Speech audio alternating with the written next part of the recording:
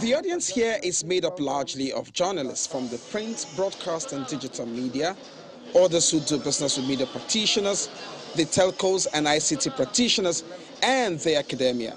What has been your experience been like with this? Getting to the crust of the event, a gap has been identified, born out of research, engagements of media practice, and as part of MTN's shared value philosophy, and that need is about to be plugged. MTN has partnered with the School of Media and Communication of Pan-Atlantic University to create a new program, Media Innovation Program. A lot is happening in the media landscape. A lot needs to happen also in the media landscape. And therefore, the theme of our discussion today is on media innovation.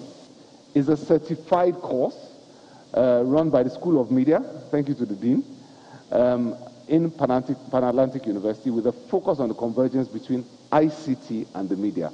So how are all these technology changes actually converging with the media, and how can you use them to your advantage, understand how to leverage the technology to become better media practitioners? It's not so much about being better today, but how today can leapfrog prospects to be prepared and accentuate the disruption that technology keeps bringing.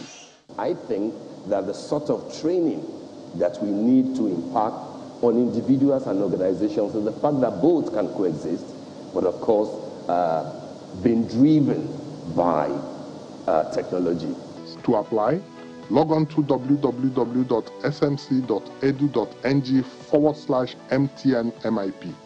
The MIP is not about the death of a practice medium, but how technology can help your choice practice in the media. We'll also learn from the media about the innovations that are coming in the technology space, about the telecommunications industry so the media can report accurately on it, and how we can use the confluence of those two things, media, reporting, journalism, and technology, to provide a better service that's relevant for the society of tomorrow.